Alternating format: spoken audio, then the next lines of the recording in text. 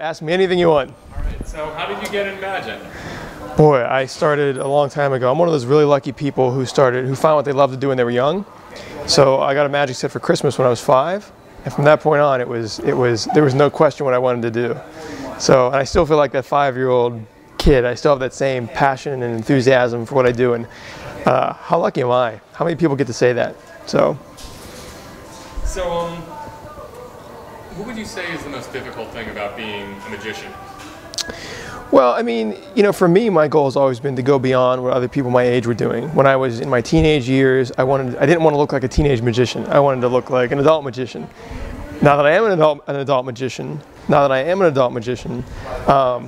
that I'm in my, you know, I've grown forward, you know, we still try and find, my goal is to find the next mountain to climb. I'm always looking to take magic into places where it hasn't gone, like the parade this morning. We were, you know, honored to be the first magician performers ever invited to perform in the parade. I myself as a magician, I just hit the microphone. Let me answer that again. So this morning in the parade, for example, I was honored to be the first magician ever asked to perform in the Independence Day parade here in Washington. And it was a thrill. I love that. I love taking magic where it's never gone and where people don't expect to see it. So for me, I wouldn't say it's difficult. It has its own challenges to it, but they're fun challenges. They're challenges that I enjoy. And there are many more mountains to climb. What are some of these challenges that you face today with the parade? Well, it's interesting. You know, I think anytime you do magic in an uncontrolled environment, such as the parade, you're outdoors. You don't know what the weather conditions are going to be. You don't know what the wind conditions are going to be. We have people watching from a 360-degree view. And you add to that the fact that we're on a moving platform, which you feel. You know, when you're in the parade and you're going down the parade route, every little bump, every little turn is magnified when you're standing there. And of course, you don't want to look like you're swaying back and forth when you're performing. So, you know, all that together makes it for an unusual situation. Fortunately, we knew all this going in, so we expected it. And I can honestly tell you there were no surprises. But it was fun. It was a blast. I can't believe that an hour and a half went by. It felt like 15 minutes. It really did. What would you say would be the greatest accomplishment that came from this? What do you hope to achieve from doing this parade today? Well, I mean, you know, I have a whole list of places that I want to take magic. There are so many things that I want to do. So I hope this is just, you know, a step continuing along the way, and I hope that more than anything else that the audience, the thousands of people who were there, I hope they're walking away now going, wow, you know, we were amazed. Not only was it a great parade, but you know, we didn't expect to see magic there, and boy, wasn't that great, wasn't that fun. That's my goal, is to travel around the country and around the world and continue amazing people everywhere we go. So hopefully, you know, we keep pushing in that direction. That's the goal. Is that the drive for you, for the whole, just everything? Is that the drive to just take magic to different places? What inspires you to keep doing this, you know? Yeah, I want to, you know, let me think about how I want to answer that, because that's a very you know, deep question. The goal is A, to take magic where it hasn't gone before, but B, you know, be able to amaze audiences on a large level, on a large scale. When we did our stadium shows last year, for example, I love that, you know, because we were able to take magic to an audience of 70,000 people live, and as an entertainer, you know, you feel great. I mean, it's just, you know, you're going, you know, above and beyond what the easy thing is to do or the simple thing is to do. You're challenging yourself, and you're achieving those challenges, you're achieving those goals. And for me, that's what it's about, is setting those impossible goals and going after them. Do you feel there's a different sort of crowd reaction compared to a 70,000 people crowd to a crowd like today, where it's more like 7,000, 8,000, something like that? What was great about today was that even though it was, you know, there was a lot of people, they tell me that there was 250,000 people watching today. So even with an audience of 250,000 people, it felt surprisingly intimate. You could see their faces, you could feel the connection with them. When you do the stadium shows, you're so far away from everybody, you don't feel that. I mean, you see the audience and they're there, and it's wonderful. But today, surprisingly, you felt like you made that same personal connection that you make in a theater.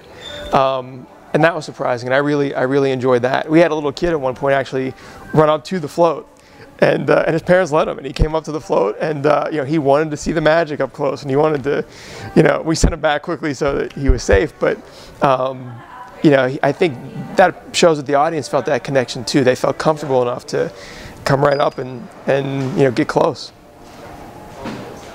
Would you say there's any sort of closing words or anything like that you'd like to say about this whole event, this whole process?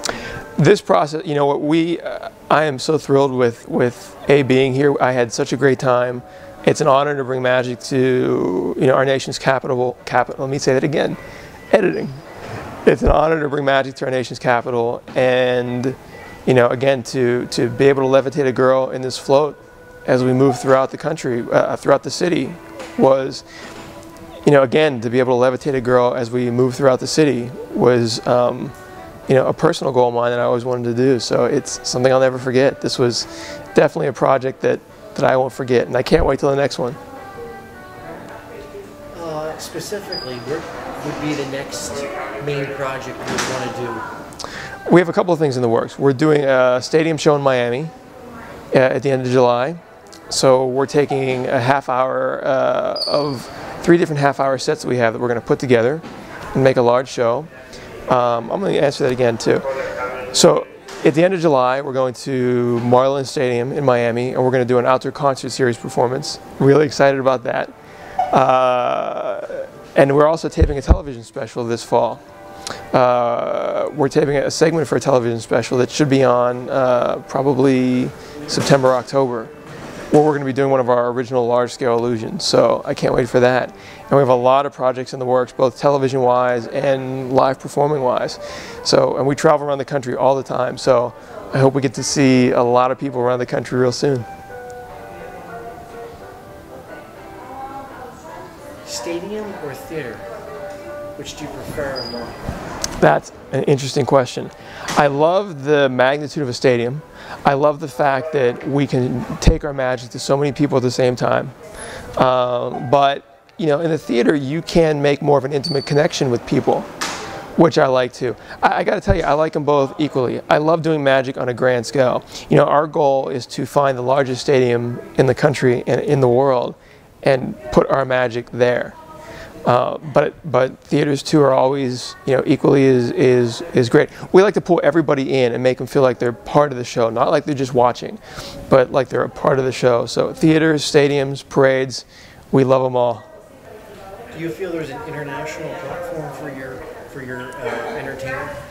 Absolutely. I think magic is the perfect art form for international viewing, because you don't need to understand the language to understand what I'm doing. If you see a girl float, I don't have to say a word.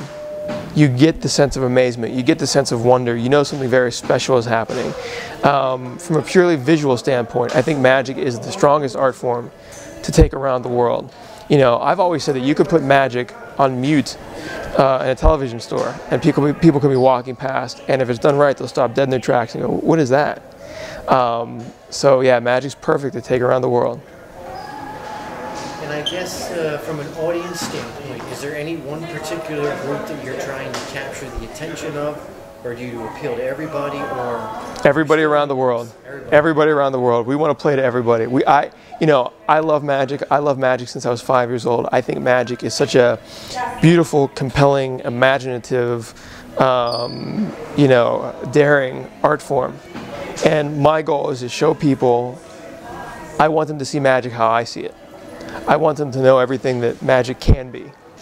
And that's why we push the boundaries of what we do and magic overall, because I really, you know, I think it's still very much underexplored around the world, and I want people to see it the way I see it. I guess my last question would be, what would separate you from any other magician that's out there? Well, I think you know, like musicians, everybody has their own style. Our style is, first of all, what I hope comes across is that the audience is watching a guy that they truly feel that they're watching a guy who absolutely loves what he's doing. I want my love for what I'm doing to just come across the footlights and hit the audience. And that's what really pulls them in. I think not every performer has that, but for me it's sincere. I love what I do. I love the audience. I love watching the amazement on their faces. So I think when you build that connection, you know, when you're sitting in that theater, I think that really makes the audience become invested in the show. The other thing is we work very hard to create magic that the audience has never seen before. So we try and give them something very special, something that is a one-of-a-kind experience. And we're just at the beginning. There's so many more things to do. I can't wait to keep pushing ahead. There's more great things to come. What's the most complicated trick you've ever done, or illusion per se? We did, for our NBC television special, I did a piece where I was chained up to a frame 10 feet above, on a platform 10 feet above the stage, between two walls of spikes, two walls of razor-sharp steel spikes. The spikes were pulled back and set on very powerful springs, which were set to a timer. And when the sand ran through this hourglass, the timer was released and the spikes came together at 50 miles an hour. And if I wasn't out in time, obviously there'd be a couple extra holes in my body that aren't there now. To make it even more dangerous, they lit the spikes on fire and they covered me in gasoline. So I had 60 seconds to escape before some really bad stuff happened. So in that situation, you know, you're thinking of not only accomplishing the magic, but keeping yourself safe, keeping yourself alive. The danger was very real. Fortunately, you know, I'm here and I made it out. So that was one of my favorites. So that was really a piece that I'm very proud of.